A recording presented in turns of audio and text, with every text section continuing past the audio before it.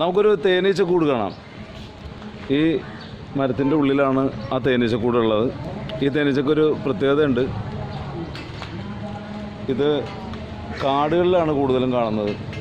നമ്മൾ വീടുകളിൽ വളർത്തുന്ന തേനീച്ച അല്ല, ഇങ്ങനെ കാടിൻ്റെ ഉള്ളിലാണ് ഇത് വളരുന്നത്.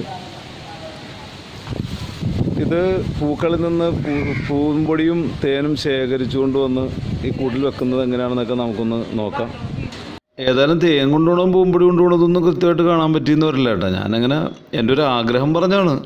ഇതിപ്പോൾ കാണാൻ പറ്റിയെങ്കിൽ നല്ലതല്ല എന്നോർത്ത് പറഞ്ഞാണ്. അല്ലെങ്കിൽ നമുക്കൊന്ന് നോക്കാം. ഇത് ഇത്രയും ദൂരം നിന്ന് നമുക്കിത് കണ്ടാലൊന്നും മനസ്സിലാവില്ല.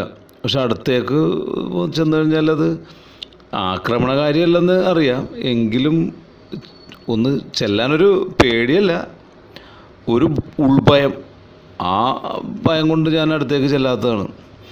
ഇത് ഈ കാണുന്നില്ലേ, ഈ ഉരുണ്ട കമ്പിൻ്റെ ചുറ്റി വന്ന ഭാഗം കണ്ട, ഈ ഭാഗത്ത് മാത്രമേ ഇതിന് തേനുണ്ടാവുള്ളൂ എന്നാണ് പറയണത്. അതായത് ഒരു 300, 350, 400 അത്രയും ഗ്രാം തേന് ഇതിൽ ഉണ്ടാവുള്ളൂ. ഇത് ആളുകൾ ഇതിനെ നശിപ്പിച്ച് കളയാറുണ്ട്. തീയൊക്കെ ഇട്ട് നശിപ്പിച്ച് ഇതിനെയൊക്കെ കൊന്നിട്ട് തേനെടുക്കാനൊക്കെ ഉണ്ട്. ആ തേനെടുത്ത് കഴിയുമ്പോഴാണ് ആളുകൾക്ക് സങ്കടം വരുന്നത്. ആകെ ഇത്രയേ ഉള്ളല്ലോ എന്ന്, വെറുതെ അത്രയും ജീവൻ കൊന്നല്ല എന്ന് ആലോചിച്ച് ലാസ്റ്റ് സങ്കടം വരും. ഈ തേനീച്ചയുടെ പുറകിലെ കാല് ശ്രദ്ധിച്ചോളണം. പുറകിലെ കാലിലാണിത് പൂമ്പൊടിയും കൊണ്ടുവരുന്നത്.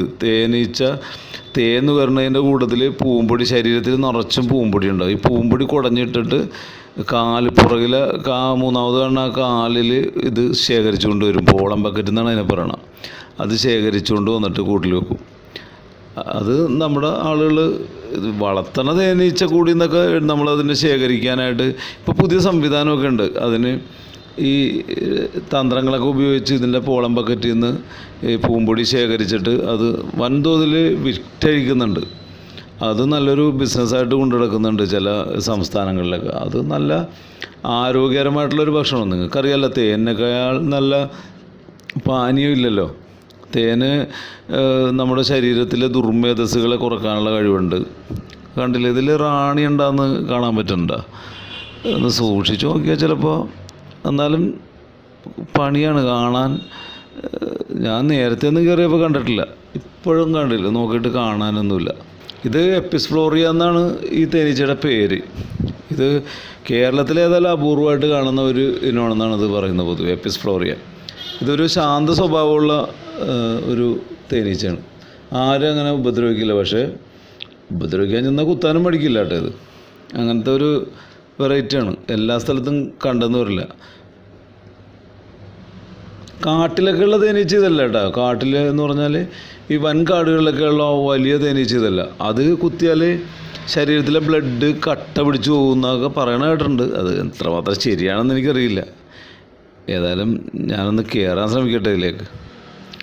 ഒന്ന് കറക്റ്റ് കുറച്ചും കൂടി അടുത്തേക്ക് പോയാൽ കുറേ കൂടി ഭംഗിയായിട്ട് കാണാം. അപ്പോൾ നമുക്കിത് കുറേ കൂടി അടുത്ത് കാണാൻ പറ്റിയാൽ നിങ്ങളെ കുറച്ചും കൂടി നല്ല ഭംഗിയായിട്ട് കാണിച്ചു തരാമെന്ന് വിചാരിച്ചിട്ടാണ് ഞാൻ അടുത്തേക്ക് പോകുന്നത്. പിന്നെ അതുമല്ല, എനിക്കൊരു കുത്ത് കിട്ടുമെന്ന് എൻ്റെ ജാതകത്തിലുണ്ടല്ലോ, ഒരു കുത്ത് കിട്ടുമെന്ന്, തേനീച്ചയുടെ കുത്ത്. പക്ഷെ ഇപ്പം നിങ്ങൾ വിചാരിക്കണ്ടാവും ഇയാൾ തേനീച്ചയുടെ കുത്തുകൊണ്ട് ചാകാൻ പോണെന്ന്. തേനീച്ചയുടെ കുത്തുകൊണ്ട് ചത്തതിനേക്കാൾ കൂടുതൽ ആളുകൾ ഈ കാട്ടിലൊക്കെ ആദിവാസികളൊക്കെ തേനീച്ചയുടെ കൂട്ടിൽ നിന്ന് വീണിട്ടൊക്കെയാണ് ചത്തേക്കണം, അല്ല മരണപ്പെട്ടു പോയേക്കണം. അങ്ങനെയാണ് അപകടങ്ങൾ പറ്റാറുള്ളത്. തേനീച്ച കുത്തും. തേനീച്ചക്ക് ഒരു പ്രത്യേകതയും കൂടി ഉണ്ട് കേട്ടോ.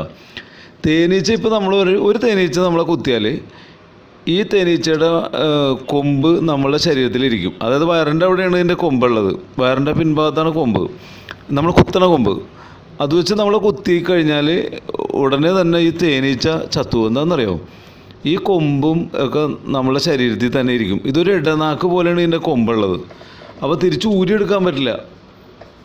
ഇത് നമ്മളെ കുത്തിയാൽ ആ കുത്തിയ കൊമ്പ് നമ്മുടെ ശരീരത്തിൽ തന്നെ ഇരിക്കും. അപ്പോൾ അങ്ങനെ തേനീച്ച ചത്തു വീഴും. അതിൽ നിന്നുണ്ടാകുന്ന വിഷദ്രാവകം ഈ എപ്പിസ് ഫ്ലോറിയ എന്ന് പറഞ്ഞിട്ടുള്ള ഇതിൻ്റെ വിഷദ്രാവകം വലിയ പവറുള്ളതൊന്നുമല്ല. ഒരു ദിവസം നേരമൊക്കെ അതിൻ്റെ തടിപ്പുണ്ടാവും എന്നാണ് പറയണം. അത് വലിയ പ്രശ്നമല്ല. പക്ഷെ അതുകൊണ്ട് ഒരു തേനീച്ച നമ്മളെ കുത്തിയാൽ ബാക്കിയുള്ള തേനീച്ച മുഴുവനും നമ്മളെ കുത്താൻ വരും. അനക്കി നോക്കാം ചെറുതായിട്ട്. എടാ ഇത് പണി കിട്ടിയെന്ന് തോന്നണം കേട്ടോ. അതേ പറക്കണ്ട് അടുത്തുള്ളിയൊക്കെ പുറക്കണ്ടോ. അയ്യോ ഞാനേ രക്ഷപ്പെടാൻ നോക്കട്ടെ കേട്ടോ. ഇത് രക്ഷയില്ല. കിട്ടിയെന്നാ പറഞ്ഞാൽ കുത്ത് കിട്ടിയിട്ടുണ്ട്. രക്ഷയില്ല. ഞാനൊന്ന് ചാടട്ടെ. ഇവിടെ നിന്ന് ഇറങ്ങാനും പറ്റണില്ല. അതേ പുറകെ ഇഷ്ടം പോലെ ഉണ്ട്. പാളിയെന്നാണ് വന്നത്. അപ്പോൾ ഒരു കാര്യം ചെയ്യാം. കുത്ത് കിട്ടി. ഞാൻ ഈ കുത്ത് കിട്ടിയ ഭാഗം ഒന്ന് നോക്കട്ടെ. വേദനയുണ്ട്, ചെറിയ കട്ടിഴപ്പൊക്കെ എടുക്കുന്നുണ്ട്, എങ്കിലും ഞാനൊന്ന് നോക്കട്ടെ. കുത്ത് കിട്ടിയ വശത്ത് ഏതായാലും എന്തെങ്കിലും പുരട്ടി നോക്കാം. ഏതായാലും താഴത്തിറങ്ങാൻ പറ്റുമോ എന്ന് നോക്കണം ആദ്യം. ഇത് കണ്ടില്ലേ, ഇതാണ് കിട്ടിയ കുത്ത്. ഞാൻ താഴത്തിറങ്ങി ഇപ്പോൾ അതിൻ്റെ മുള്ളൊക്കെ എടുത്ത് കളഞ്ഞിട്ട് ഇപ്പോൾ ഇങ്ങനെയുണ്ട്. ഏതായാലും വെറുതെ ഇരുന്ന് വെച്ചാൽ തേനീച്ചയുടെ ഉദയത്ത് കയറിയിട്ട് കിട്ടിയതല്ലേ, വാങ്ങിച്ചു കൂട്ടാം. കുറച്ച് നേരം കഴിഞ്ഞപ്പോൾ ഇത് കുത്തിയിട്ട് ഏതായാലും ഇപ്പോൾ എങ്ങനെയുണ്ടെന്ന് നോക്കാം നമുക്ക്. കുറച്ച് കുഴപ്പമില്ലല്ലേ, ഇപ്പോൾ കുറച്ചും കൂടി വലുതായിട്ടുണ്ടെന്നേ ഉള്ളൂ, ചുമന്ന ഭാഗമൊക്കെ. ഇതിവനാണ് നമ്മളെ കുത്തിയ ആ സാധനം. അതായത് വയറിൻ്റെ പുറകുവശത്ത് ഉള്ള ആ കൊമ്പാണ് ഈ കാണുന്നത്. ഇവിടെ ഇട്ടാണ് നമുക്കിട്ട് പണി തന്നത്.